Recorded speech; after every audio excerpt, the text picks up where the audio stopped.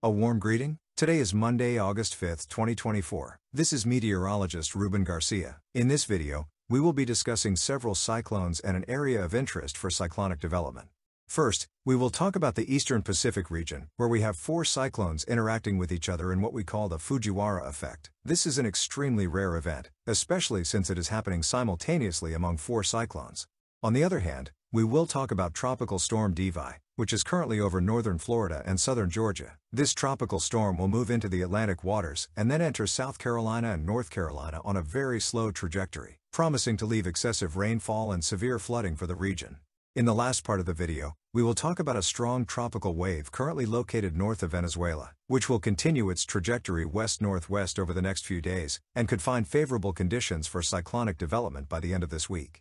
Let's start by talking about the Eastern Pacific region, where we currently have four cyclones. First, we have Tropical Storm Carlota, Tropical Depression Daniel, Tropical Storm Amelia, and Tropical Storm Fabio. In this case, you can see that Tropical Storm Carlota and Tropical Depression Daniel are very close, and similarly, Tropical Storms Fabio and Amelia are very close. Therefore, we are seeing an extremely rare event called the Fujiwhara effect happening simultaneously with four tropical cyclones. For those who are not familiar with this effect, it occurs when two tropical cyclones get too close and begin to interact, where one of them orbits around the other or creates a common center. Typically, the stronger cyclone absorbs the circulation of the weaker cyclone. This is precisely what we are seeing, where Tropical Storm Carlota is absorbing the circulation of Tropical Depression Daniel. Further east, Tropical Storm Fabio is absorbing Tropical Storm Amelia. In the end, when this interaction occurs, both disturbances tend to weaken slightly, but after the circulation is absorbed by the other, the remaining cyclone usually strengthens.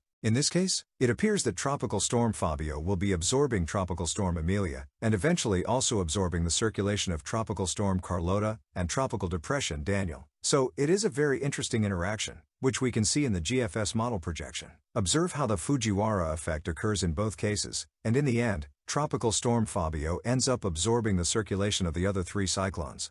Fortunately, Tropical Storm Fabio will continue on a trajectory over Pacific waters, so it does not pose a risk to Mexico. After a hyperactive period in the Pacific, it seems that cyclonic activity will begin to decrease over the coming days and weeks. This corresponds to the fact that the favorable phase of the Madden-Julian oscillation is now over the Atlantic, and this time, the Atlantic region will have a lot of cyclonic activity, while the Eastern Pacific will be in a phase that is not favorable for the development of tropical cyclones. Thus, it is very likely that we are currently seeing the highest cyclone activity that we will see all year for the Eastern Pacific region. Meanwhile, the Atlantic continues to become more active. Here we have what is now Tropical Storm Debby, which entered as a Category 1 hurricane this morning over Florida's Big Bend. Currently, the center of circulation is starting to move towards southern and southeastern Georgia, continuing to bring heavy rain and excessive rainfall accumulations across South Carolina and Georgia. Eventually, this rain will move into North Carolina.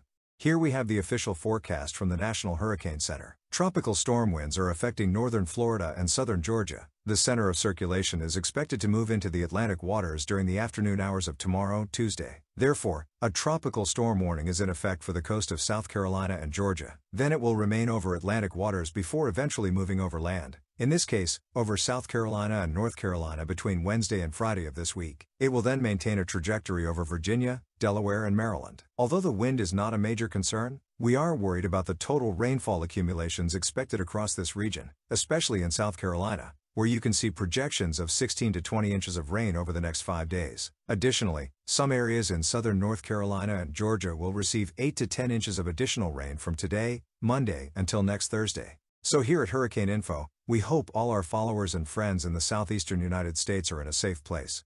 We will now talk about a strong tropical wave located south of Puerto Rico and north of Venezuela. This tropical wave has a low probability of becoming a tropical depression when it reaches the western waters of the Caribbean Sea or the Gulf of Mexico. As of 2 p.m., the National Hurricane Center maintains a 30% chance of development, and as I mentioned in the morning video, everything will depend on its trajectory. If it maintains a more northerly trajectory over the Caribbean Sea waters, the chances of development increase significantly, while if it maintains a more westerly trajectory and eventually reaches Nicaragua and Honduras, the chances of development decrease due to land interaction. We can see these scenarios in the projections of global models. Let's start with the American model. Notice how it has the strong tropical wave moving through the Caribbean Sea and eventually developing a low-pressure system east of Nicaragua and Honduras during the morning hours of Friday, then moving over the Yucatan Peninsula on Saturday, possibly as a tropical depression. When it reaches the Gulf of Mexico waters, it begins to strengthen. However, when we look at the GFS model members, very few of them develop a tropical depression, and those that do keep it quite weak as it crosses over the Yucatan Peninsula.